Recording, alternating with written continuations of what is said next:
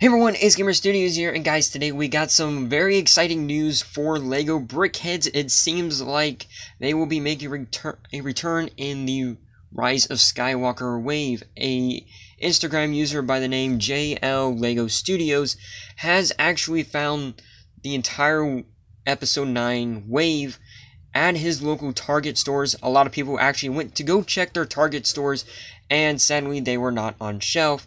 And honestly, there was a good reason why he didn't pick any of this up, is because honestly they put those sets out early to get everyone hyped to buy the sets, and then when you try to buy it, they're like, oh, you can't do it because you gotta wait for a certain time of day.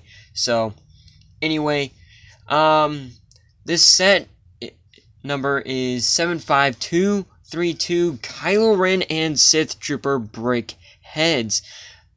The piece count is 240 pieces and will be costing you $20 US. Honestly, I'm really happy that Brickheadz are finally making a comeback.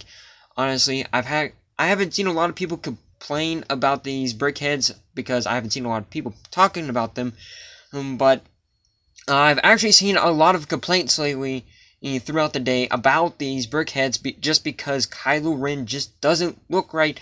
And I'm gonna have to pull a page out of M&R Productions book, and I'm gonna say you can't just judge something just because it looks weird on the box art, or it just looks weird in general for the picture. You gotta wait until you have the set in hand in order to figure out if you like it or not, and if you recommend it. Honestly, I'm obviously gonna end up picking these up because, for one, I miss LEGO Brickheadz so much. I only have the Thanos Brickhead, and I would love to pick these up.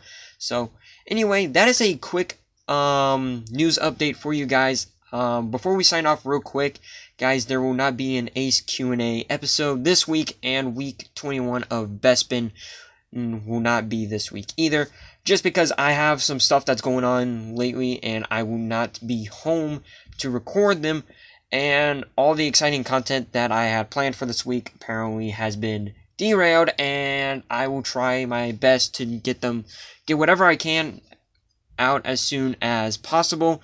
So if I end up doing live streams later this weekend, I won't be able to do reviews or anything else, or like work on Bespin this week. So I am honestly, that's not my fault. There's just some stuff going on lately. So anyway, that is pretty much it for this video, guys. Make sure to hit the like button if you've enjoyed this video. Subscribe to the channel, guys. We got a lot of content coming pretty soon that I need to start catching up on. And ring the notification bell if you have just subscribed to the channel and you have become a member of the Ace family. Let me know your thoughts on these Brickheadz in the comment section below, guys, and I will see you guys later. Ace Gamer, out.